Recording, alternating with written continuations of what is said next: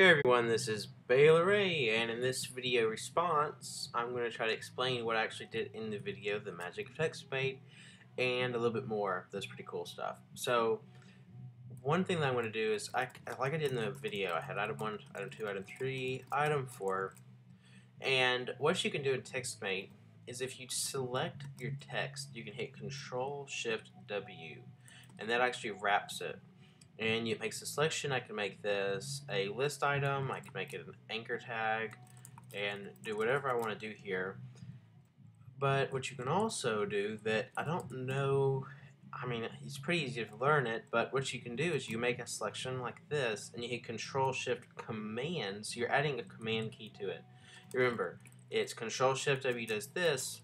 When you select multiple items, Control-Shift-Command-W will wrap the text in each item like this.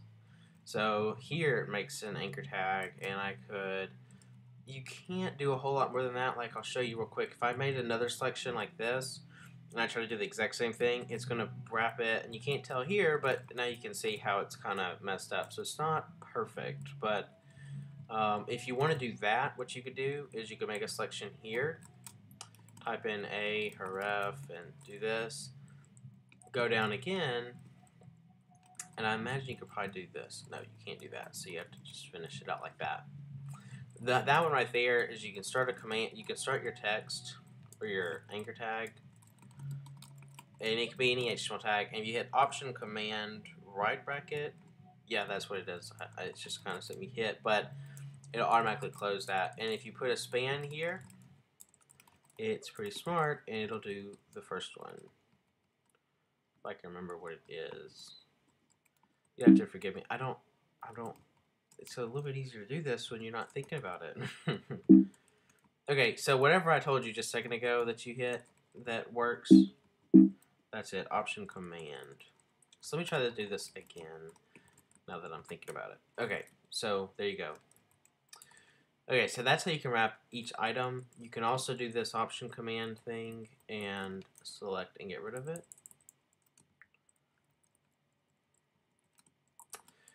You can actually do that Option Command and do some pretty cool things. Like I can change this to thing, and I want to misspell it on purpose, because I can come back in here and transpose, which is pretty cool, I think. Transpose is Control T, by the way. So if you ever type something backwards, and which I do a lot, like you can type in like the like that, and you just pop it around, and it's pretty cool. The next thing I did in the video is I made a line break above and below. I made a selection. I hit Control-Shift-W, and that does that wrapping thing again. If you make this selection again and hit Option Command left square bracket, that auto indents it. And this is actually pretty complicated or pretty cool, pretty somewhat advanced. You can do like a div. If you're not familiar with what I'm doing there, to auto open and close, it's Control-Shift left air or comma or your lesser than sign, so that automatically opens and closes. I didn't say that before. So here I'm going to put a paragraph tag and a span tag and an anchor tag, so you can see I put all this on one line. Like sometimes you'll copy and paste source online and it pops out like this and you're like, well, you make a selection all the way around it and you hit Command Option left bracket like I showed you, left square bracket, it will automatically indent it and kind of fix it for you. So there's that. That's what I did in the video. Now, something else that you can do that's also really cool is, let's say that you had something that you downloaded online, or let's say you get a list of items. You copy and paste it, and it comes out like this: Item 1, Item 2, Item 3, Item 4, Item 5, Item 6, and so on. And you want to turn this into an array.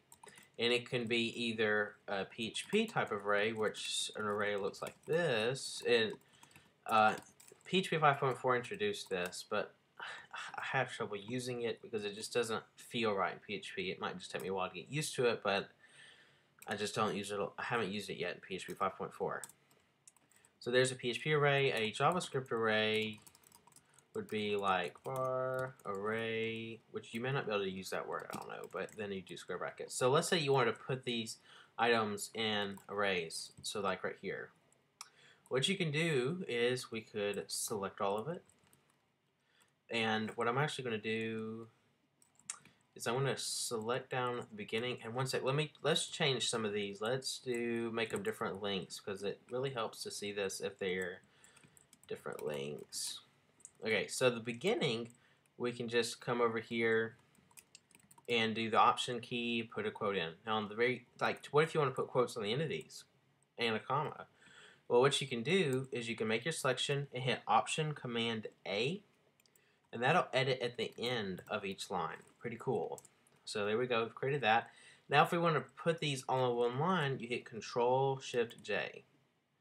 And I'm going to add a space between these. There we go. So now we put this in here. Now we can make our selection and put this in here. I could wrap it in parentheses and do my array, and there you go. So we've put multiple lines into what would be a valid structure for an array. So, or a CSV, because I like to write my things in commas or quotes, because then you can put a comma in here like this and it doesn't break it. And anyways, so thank you for watching this video, and goodbye.